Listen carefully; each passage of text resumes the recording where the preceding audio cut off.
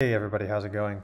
So today we're going to make an interface between a gold crystal. So it's going to be a cubic gold crystal and a cubic perovskite crystal. Now the gold crystal will have 4 layers and the perovskite will actually just have 1 monolayer. And I'm going to show you my interpretation of this. So here is where I get the perovskite crystal from. So I type in something like cubic perovskite cesium lead bromide materials project. So you can see all the different options here. Each one has a different materials project ID. Here the materials project ID is 600089. You can click on here. Here's your cubic cesium lead bromide. You know a system's cubic when it has its 3 unit cell axes having the same length, as well as 90-degree angles between them. What's really interesting, I like this view, is if you play around with it, you can actually see how the cubic system contains a hexagonal system within it. You can also see an orthorhombic or tetragonal system in here. So yeah, cubic is very high symmetry. Anyways, so what I do is I download this as a conventional standard. It renders here in VESTA, and then you export it as a VASP file, and you save in Cartesian coordinates. So when I do that, here I use PyCharm as an editor. You can see my 2 different files. So this one here, au.vasp, this is the gold file. And you could see here it's in Cartesian coordinates, these 4 atoms. And here is the perovskite in Cartesian coordinates, these 5 atoms. So in VESTA, these look like this. I pressed Command O to open that window. If you're on Windows, you would press Control O, or you would come to File, Open. See how on a Mac I have Command O for open. So here's the perovskite. Okay, it has a lattice constant of about 6.01, and here's the gold. It has a lattice constant of about 4.1. So how do you make interfaces between these two? To do this, we're going to be using LatticeMixer. So LatticeMixer, let's go ahead and log in. So you would use whatever one you have to log in. Okay, first thing you do when you log in is I go to my user profile and I'm going to add some tokens. This adds 3 tokens at a time, and we cap at about 23 to 25 tokens. Okay, so I have 24 tokens. Let's go to the builder. So the builder now only supports these 2 lattices and contact crystal faces, but I'm going to add many more faces and many more lattices in the coming releases. So our vacuum axis length, so the vacuum is always going to be in the C axis. It's C as in cat. That's going to be the axis that contains the vacuum. The other 2 axes, the A and B axes, are going to contain the periodic, the actual structure. So let's go ahead and make this 40 angstroms. Okay.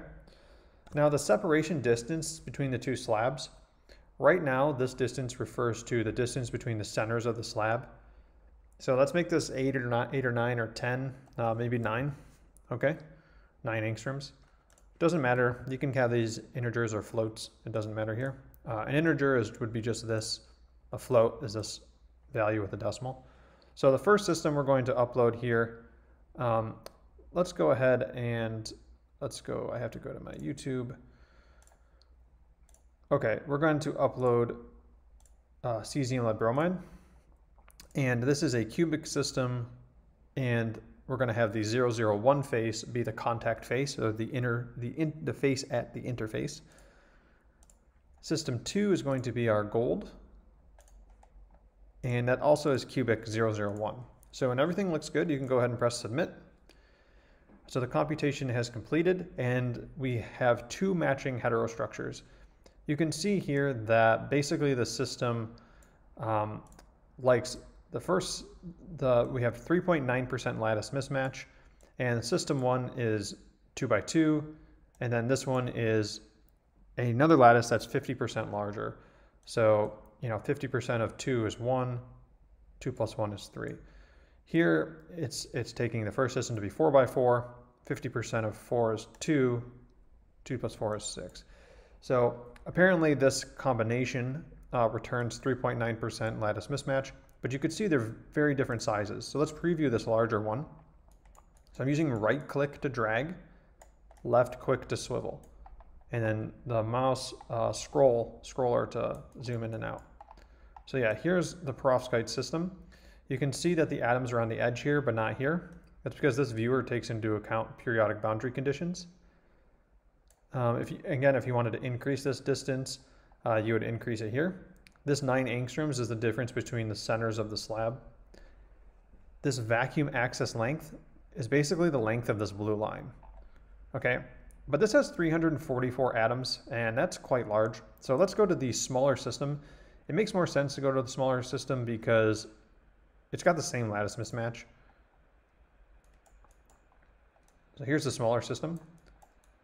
So you didn't have to do anything. All you had to do was have your initial structures, get your lattice type and contact face, and then submit it.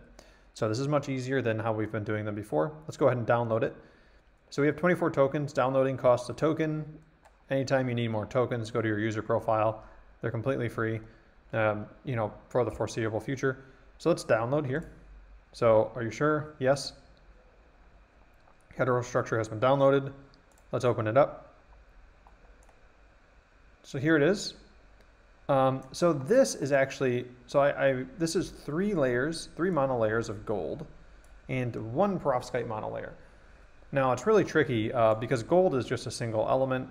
There's nothing else in there, no oxygen or, cesium or bromide. So it's just gold, right? So this is 3 monolayers of gold, but really this is 1 monolayer of perovskite. And it's very tricky because perovskite has, 3 different chemicals, 3 different atoms in it. It has this bromine, this lead, and the cesium. So this is a particular one where the bromine and the lead are on the edge. You could formulate it in a different way. It would maybe take a little more pre-processing. But to see this interface a little better, I like to go to Edit Bonds, delete this. So like this is what I would show if I was in like doing an academic paper, and then I would go to space filling.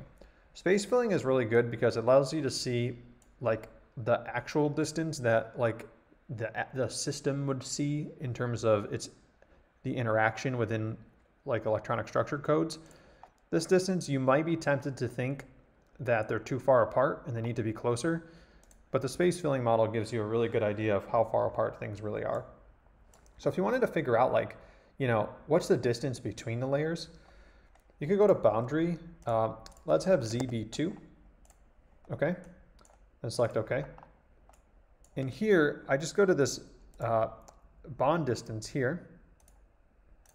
You can see between the two, we have about 25 angstroms of vacuum, okay? So it might not look like it, but yeah, there's 25 angstroms of vacuum. And between the faces is roughly 4 angstroms of space, okay?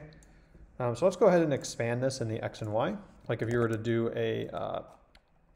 for a paper, and then we'll turn this back to 1. So yeah, this is an interface between the perovskite 001 face and the gold 001 face. Yeah, so thanks for watching, everybody. Yeah, if you have any questions or suggestions for new features or anything, just let me know. All right, take care, everyone. See ya.